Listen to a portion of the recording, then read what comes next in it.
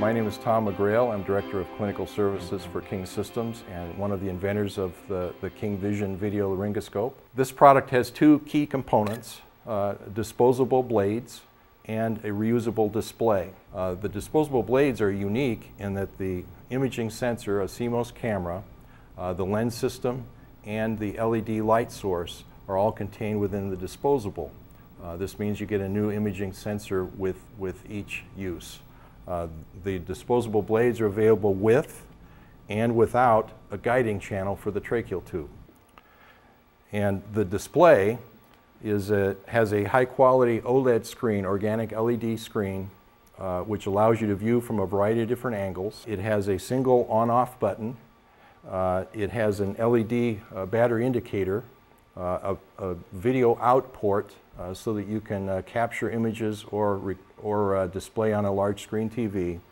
This is all powered by 3 standard alkaline AAA batteries, which last approximately 90 minutes of continuous use. Now, because the blade has the sensor in it, you must attach the blade, make electrical connection, full snap fit, before powering on the unit and being able to use the display. With the channel blade, it's often preferable to preload the tube into the channel, introduce the blade into the mouth, follow the base of the tongue, visualize the vocal cords, and advance the tube into position through the vocal cords.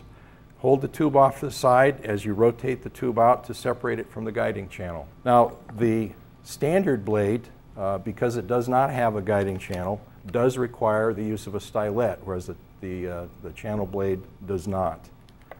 Again, powering up the unit, inserting it into the mouth, placing the blade in the mouth, visualizing the vocal cords.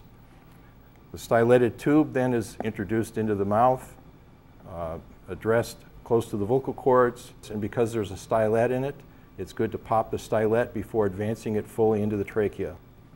The King Vision Video Laryngoscope.